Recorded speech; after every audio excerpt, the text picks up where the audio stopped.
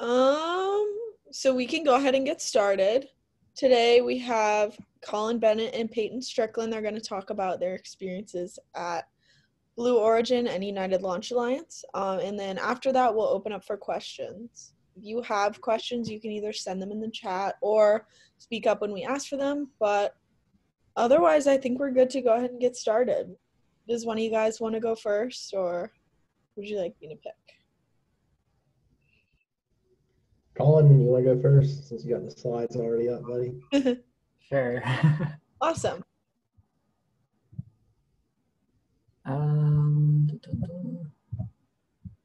See if presenting hurts.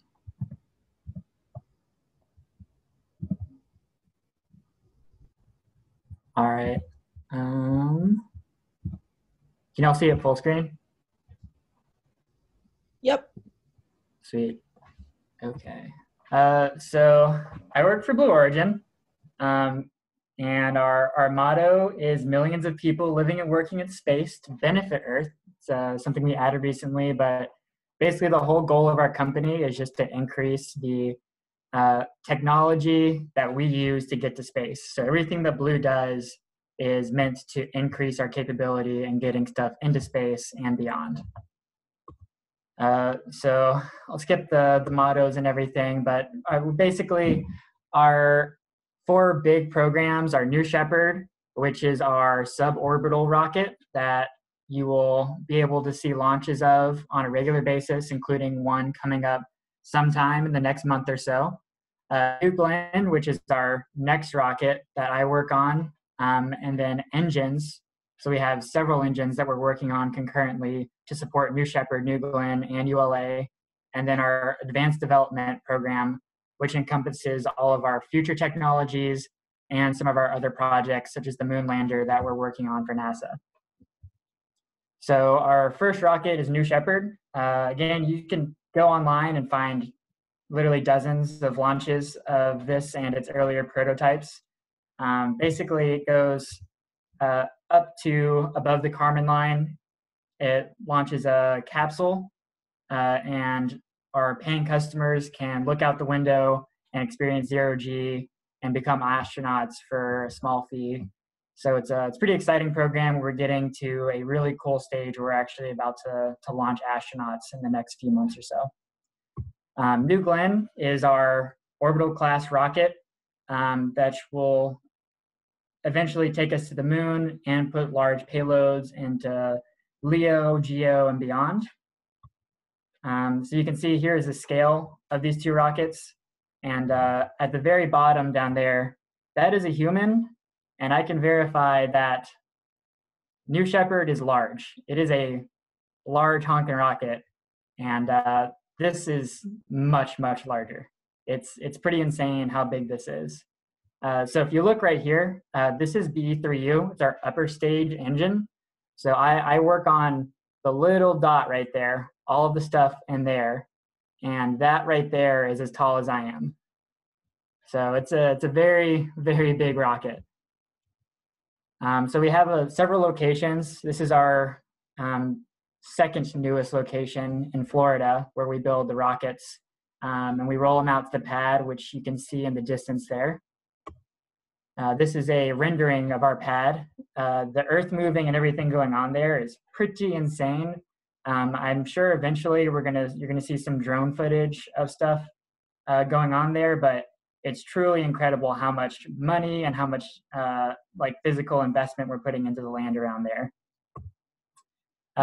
Really exciting right now is the Blue Moon system. So it's basically our lander, what we're gonna use to take astronauts to the moon, competing against a couple other companies for that project. But it's been really cool seeing all of that work going on concurrently. It's a little hush-hush even within our company, so we don't get to see a lot about it. So please don't ask me questions about it.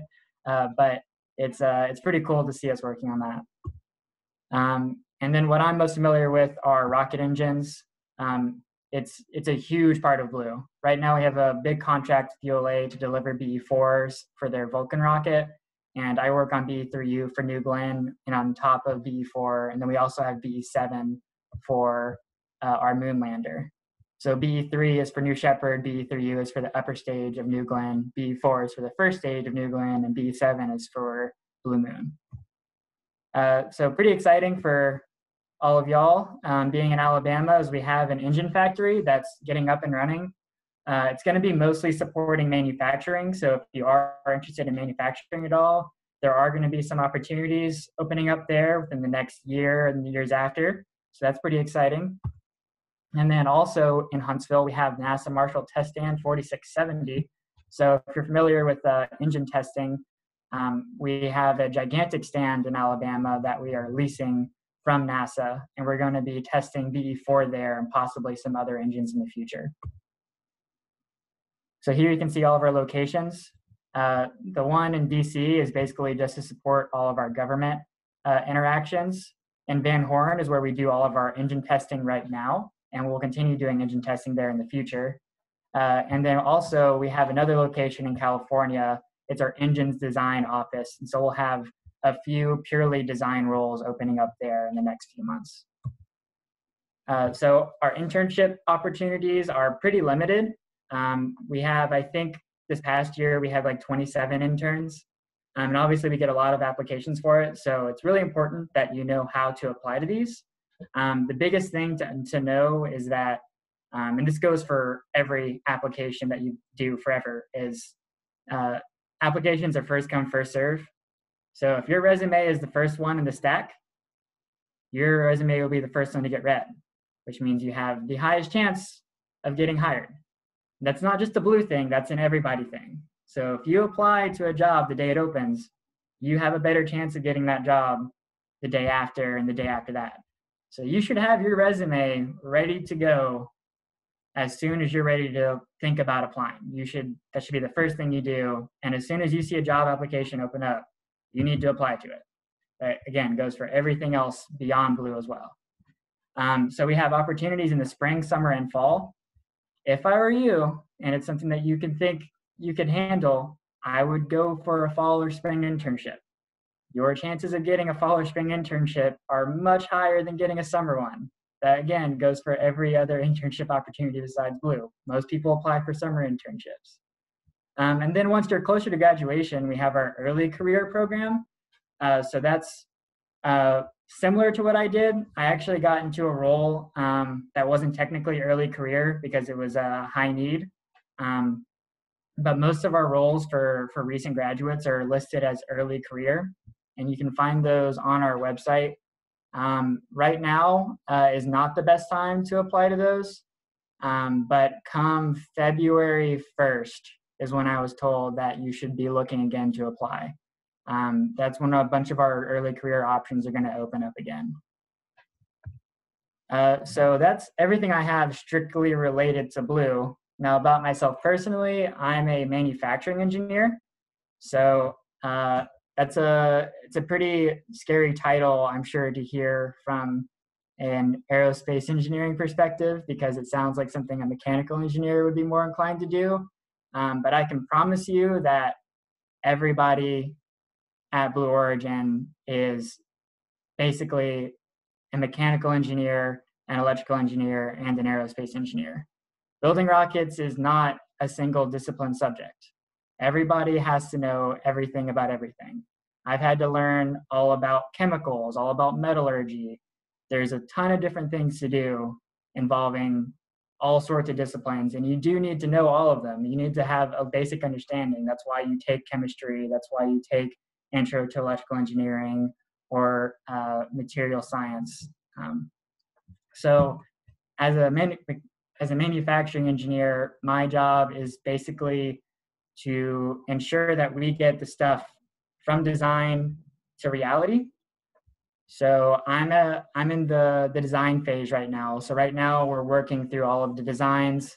I'm working with all of our welders and all of our additive manufacturing folks, and I'm determining what is the best way to manufacturing things, what's the cheapest way to manufacturing things, and what is the best way to manufacture things.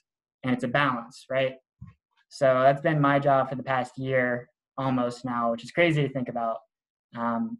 But it's been quite an adventure. And if I had a recommendation for what kind of job to look for, I'd say care less about the title and care more about the size of the team, because working on a small team is really, really cool because you get to do a lot of things and you have a very fun time working with budgets, I'd say. So with that, I will pass it back over to Jane.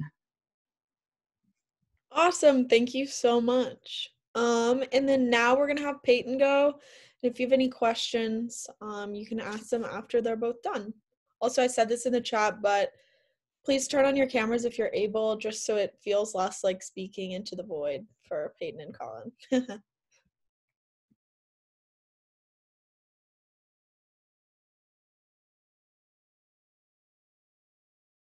You're muted.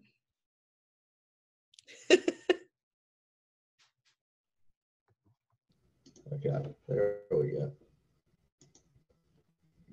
Let me get that pulled back up. So can everyone see the slide here? We're good to go on that aspect. All right. So this presentation, again, so my name is Peyton Strickland, and this presentation won't be as formal as Colin's, and we'll have his 3 slides. And there's kind of 2 reasons for that. So one, as Jane said at the beginning of this, I currently do not work for United Launch Alliance. I interned there this summer, and I did accept an offer to be working there starting in January. And so I didn't, this is not a formal ULA presentation. It's more of my experiences at ULA presentation, and then what I'll be kind of working on come January. And the second reason why is, so we're really fortunate. It's really cool that, Colin's presenting here tonight. This is actually the first Blue Origin presentation I've ever seen during my 5 years here at UA. So it's, that's really, really awesome for us. And so we have ULA speakers who come to AIAA all the time and talk. So most recently, Pam came and talked about ULA. So, she gave kind of the more formal, this is ULA, this is where our locations are. And because of that, we're going to focus more on my specific background and experience with this and how, ARA prepared me for United Launch Alliance. So, as I said, I am graduating this December with my master's in aerospace engineering and mechanics. And then I got my bachelor's in May. So both from the University of Alabama. So it's been a lot of fun going here. During my time in college, I've been really fortunate to have a total of 5 internships. So I worked for 2 years at McLean Power Systems, working on electric utility power infrastructure.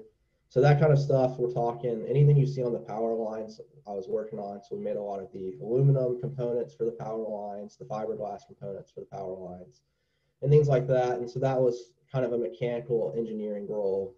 And that kind of helped. We did a lot of manufacturing as well. So learning about heat treat processes and learning about how, aluminum, how do you melt the aluminum and actually create molds to create the products. And so that was a lot of fun. Kind of gave me a good background and understanding the difficulties in manufacturing. And then from there, I was fortunate enough to finally get a aerospace internship at the MITRE Corporation doing missile defense. So I spent 2 summers there, and I got to work on missile defense for the Missile Defense Agency, working on trajectory modeling and optimization of 3-stage rockets, which was really cool because, ultimately I knew I wanted to work on, rockets at United Launch Alliance, SpaceX, Blue Origin, those kinds of rockets.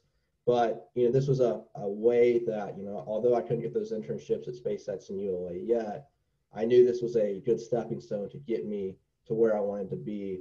And so, that's kind of, one of the things you'll have to do along the way is sometimes you got to figure out how you want to get to where you're going. And so the MITRE Corporation was a great stepping stone for getting me to United Launch Alliance, where I was able to work this summer on rocket propulsion.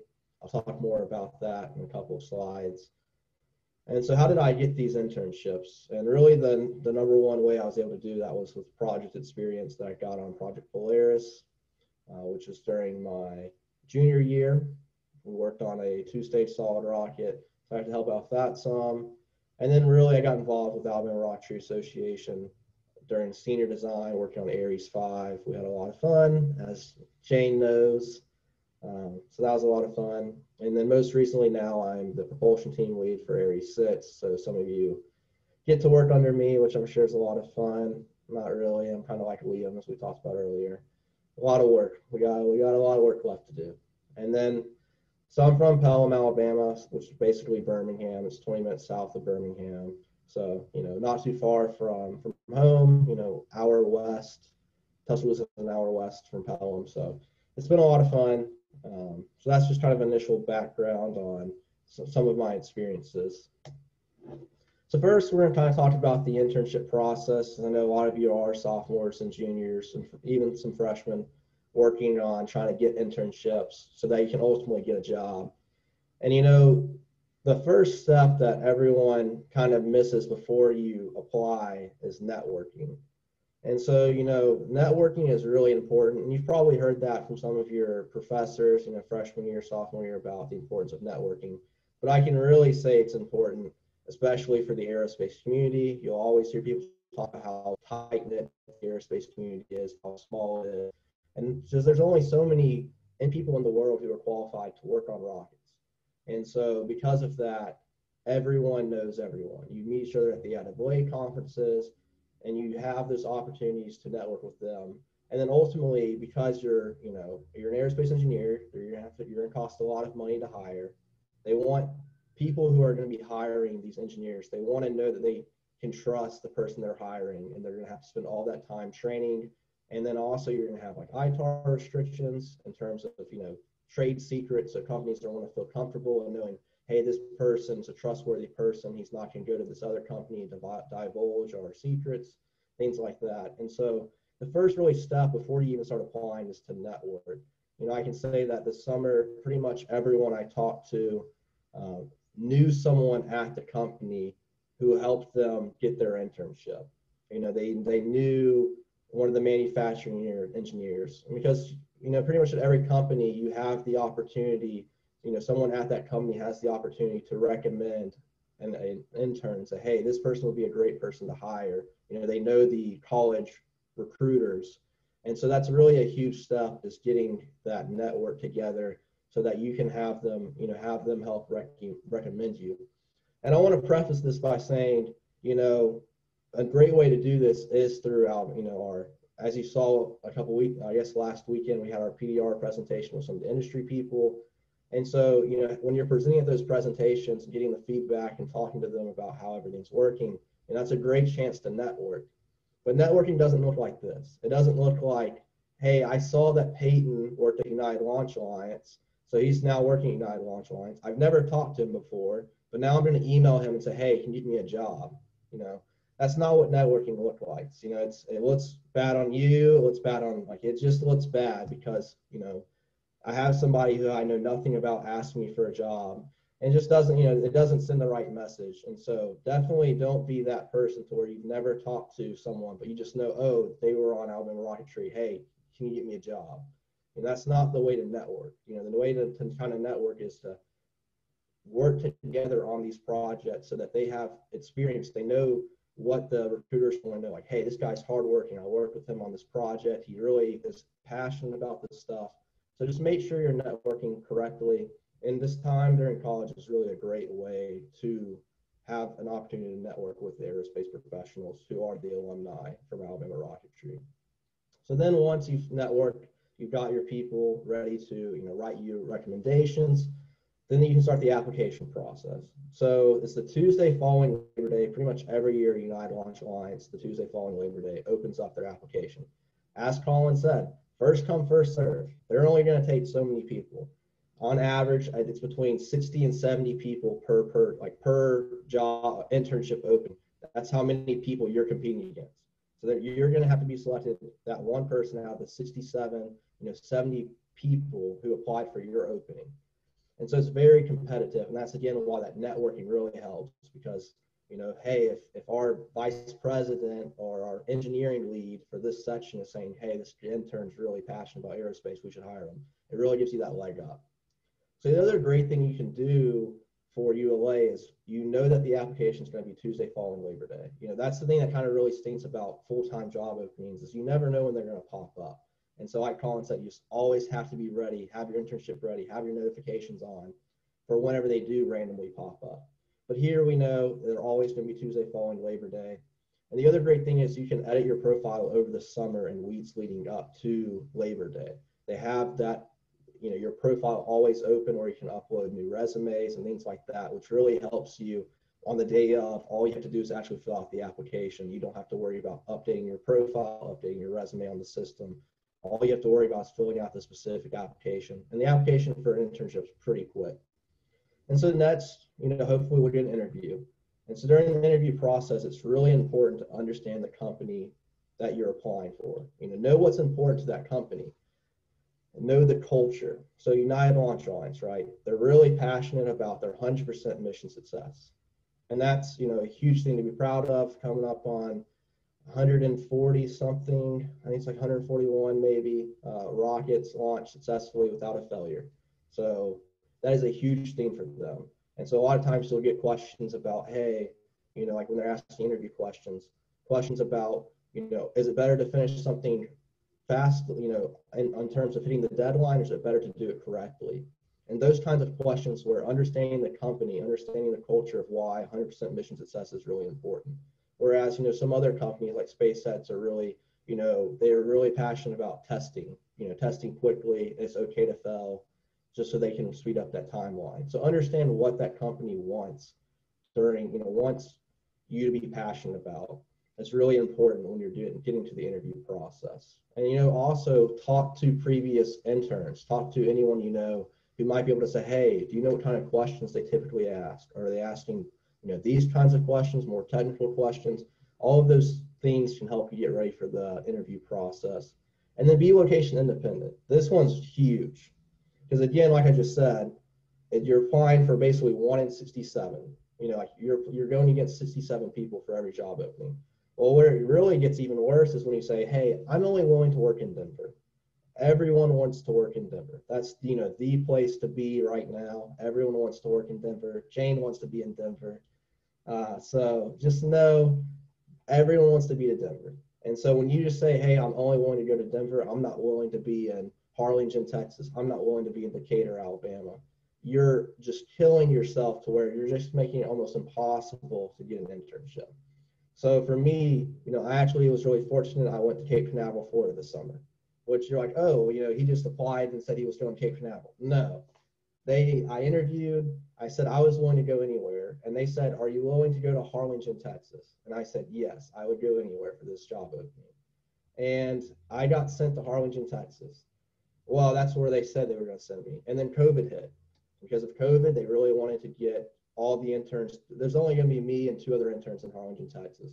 And they thought that, Texas was getting really hit with COVID. And, that, it's a really remote location. And then also there's only 3 of us. So it's kind of, adding somebody else to have to worry about keeping track of students. So they said, we need to transfer y'all to another location so that we can kind of have an easier chance to monitor the situation for our interns. So they asked me then, where do you want to go now? And I got really fortunate and I got to say, hey, I want to go to Cape Canaveral. So again, being location independent really paid off for me. And that, if I would have said Denver, I'm not sure I would have got an internship, because I said I was willing to go anywhere. I ended up getting that Harlingen position, which ultimately allowed me to get transferred to Cape Canaveral. And so then also with being location independent, the hardest part about getting into a company is just getting in. That's the hardest part. And then once you get in with the company, they're always very willing to work with you. Like, hey, where do you want to go intern next? Or where do you want to work now? And pretty much every single time they'll meet that. We had almost every single intern at Cape Canaveral said, oh, I want to go to Denver next summer. And almost every single one of them got their job offer for Denver. So again, location independent, the most important part is getting into the company. And then lastly, thank people for their time. This is a huge thing that a lot of people miss these days. But it's really important that regardless if you get the internship or not, as soon as you finish your interview, write thank you notes. Say, hey, I really appreciate you taking the time. It's not hard. It's a really simple step, but it really shows people like, hey, this guy's really, he really cares about other people investing in him, and he's very, willing to listen, get feedback, and he doesn't really care about the ultimate result. He's just passionate about space. So thanking people for their time is a really easy way to make a huge impression on everyone. So finally, let's talk about my internship experience. So as you can see here in the bottom, in the I guess middle left, we have me in front of the Delta IV Heavy rocket. So that was really cool to kind of get there, to be in front of that. And then on the right, we have the Mars 2020 mission, which is another really exciting mission we got to work on this summer. So my official title this summer was Propulsion Test Engineering Intern. So first, we'll kind of cover my operational activities. So a lot of what you'll see in Cape Canaveral is operational. So it's just making things get ready for the launches. You know, there's all the manufacturing is really done in Decatur, and they ship, you know, the components to us, we stack them, and then we get ready for launch. So the operational activities consist of, that I worked on, consist of the LOT, so liquid oxygen, and LH2, liquid hydrogen offloads. So if you look at Cape Canaveral, if you ever get the chance to do a tour, you'll see these huge spherical tanks, and they are what store the liquid oxygen and liquid hydrogen before we're able to put them on the rockets. You know, they're vacuum tight, and so that, you know, we don't have a lot of boil off, and ultimately you know, right before we launch, we fill up the rockets with that LOX and LH2 right before launch. And so we have to ultimately fill those huge spherical tanks with all these tankers of liquid oxygen and liquid hydrogen. So I got to work on, you know, helping them offload it from the tankers into those spherical tanks. I also got to work on a hydrazine load, which was really exciting. Hydrazine is a very scary word. Basically, it's, you know, super toxic, and you don't want to be around it. You always have to wear these escape suits so that you have your, you know, if there's any spills that happen, you have self-contained breathing apparatuses. It's very dangerous stuff, but pretty much every spacecraft is going to use it. A lot of different things use hydrazine as their fuel because it's a monopropellant, which is very nice. I don't want to get too much into, you know, rocket propulsion, but it's very dangerous, and it's a lot of fun to work on, to work with. So hydrazine loads were a lot of fun. And then kind of the next two are really cool, just kind of from a propulsion standpoint. So RS-68 nozzle sluice, so the Delta IV Heavy engine, the big, you know, the first stage engine, we have RS-68. And so while it's up there, we got to do some slew tests to make sure that the nozzle was able to be slewed during flight for trajectory, you know, whenever you want to pitch over, things like that. And then we also did a RL-10 nozzle deployment test for the second stage of the RL-10. And so that was really cool to get to see, just because, you know, again, the RL-10 is kind of like the, you know, the holy grail of engines for second stage. It's got like the highest ISP. And so it's really cool to kind of see with, you know, the RL-10 engine, because you read so much about it in textbooks and things like that. So that was a lot of fun. And then lastly, like rocket ship receiving. So again, I encourage you to kind of look at it. They have this huge cargo ship, and on it they will put the boosters for like the Delta IV Heavy, the Atlas booster, things like that. And it's a lot of fun to, you know, get on that ship and then kind of help watch it be taken off and driven on the roads. So that was a lot of fun. And I also got to see the Antonov. So the Antonov is kind of it's the world's largest plane, and they'll put some boosters and stuff like that in the Antonov and then fly them over, or really a lot of the RUAG payload fairings as well. So that was really cool to see. So that was my operational activities that I got to work on. And then from there, I actually had some major projects that were the main things I was focused on. So first, the Delta IV Heavy swing arm PLC redundancy test. So in the left picture, you can see kind of those almost like ladder looking things attached to the rocket from the left structure. And so those are swing arms. So basically, if you ever watch a Delta IV Heavy launch, you'll see that pretty much at liftoff, they start retracting those things away from the rocket. And so I was working on the PLC system, which basically the computer that controls the swing arm movement. And that was really cool for me. It was a task that I wasn't very familiar with. I haven't taken any PLC classes or things like that. So that was a lot of fun to kind of learn about. And then console operator screens. As you can imagine, when we do a launch, we have some proprietary operator screens that are specific to the Atlas rocket, specific to the Delta IV Heavy. And because of that, we have to make sure that those console screens are easy to use and easy to understand. So I got to work on making some of those. And then auto files, which is mainly used on the Atlas rocket. and it's basically kind of like it's based in C almost, but it's almost its own language in itself.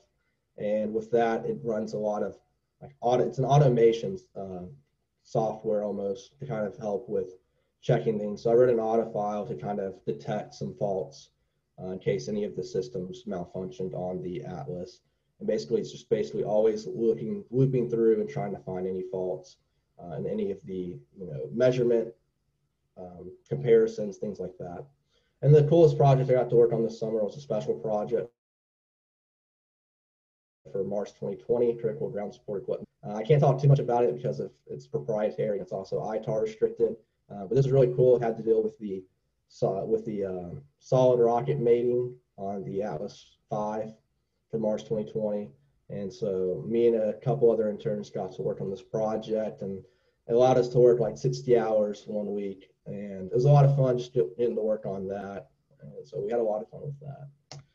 So then, yeah, so that's one of the questions you might be asking is like, why ULA? Like, why is ULA? Why do people work at ULA over space sets, or why are people fans of ULA over space sets?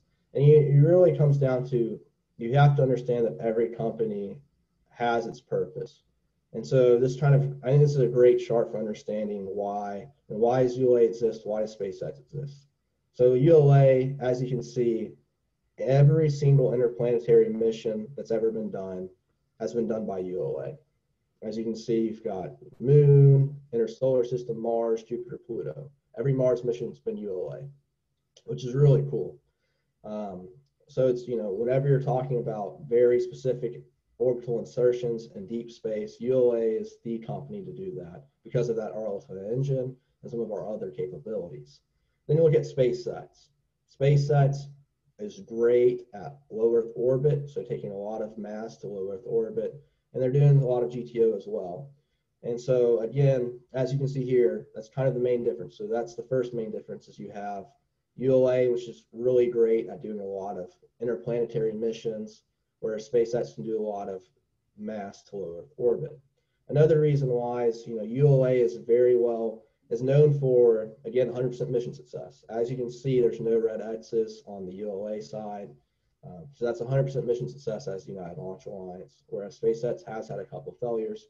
And so again, when you're talking, Mars 2020 mission was the most expensive human-made object ever. And when you're talking cost difference of 20 million, 10 million, I think the Mars 2020 rover was somewhere around $3 billion. And so when you're talking about $3 billion, why am I that concerned about 20 million, $10 million? When we're talking something that took 10 years to make, it's $3 billion, $2 billion, 20 million, $10 million, whatever that number is, it's really not that much in the grand scheme of things to where I'm willing to pay a little bit more to have that 100% mission success. And then also, ULA is the gold standard, or has been the gold standard for keeping schedules, launch schedules, and making sure that we're hitting our intended launch dates, which is really important for interplanetary missions such as Mars 2020, where you only have so long before you have to wait 2 years to launch again, because you're running out of that, the least fuel intensive launches. And so that's, again, why ULA is chosen a lot for those Mars 20 missions, things like that. And, obviously they'll have to stay competitive in the future. And Blue Origin, like Colin said, is working on New Glenn. So it's a very exciting time to be in space. But I thought this would be a great slide to kind of talk about why do some people, why does ULA exist? Why does SpaceX exist? So it's a very informative slide. And then lastly, so January 11th, 2020. So this is when I'm starting full time as a propulsion test engineer at Cape Canaveral. So I'll be working on Slick 41, which is Atlas, Slick 37, Delta IV Heavy, and Vandenberg. So I'll have the joys of flying to Vandenberg whenever there's a launch of the Delta IV Heavy or Atlas in Vandenberg, California, and working on those launches, which will be a lot of fun. Console-wise, they're saying I'm going to work mainly on P&E and MEQ. So P&E is pneumatics, so I'll be working on like valve actuation on the rockets, and which is purging systems as well. And then MEQ, which is for really Delta IV Heavy, that will be the swing arms, which is kind of what I worked on this summer, and has gas, or just making sure there's no oxygen leaks, things like that on the rocket is kind of thrown in to MEQ as well. And then again, as we talked about, there's the Atlas 5, and the Delta IV Heavy, and then Vulcan Centaur is actually on track to launch in 2021, which we're very excited about. So that's very, very exciting, and as you can see, it's 90% flown before initial launch capability. So there's a lot of trust in what we're working on. And then as you can see also at the very bottom, BE4 engines, that's Blue Origin. So very excited to be working with Colin's company on that as well. So we're very excited about the future. I'm very excited to be working for United Launch Alliance. And with that, I'll turn it back to Jane. Awesome. Thank you so much. So now we can open up for questions. Does anyone have any questions that you'd like to ask Colin or Peyton?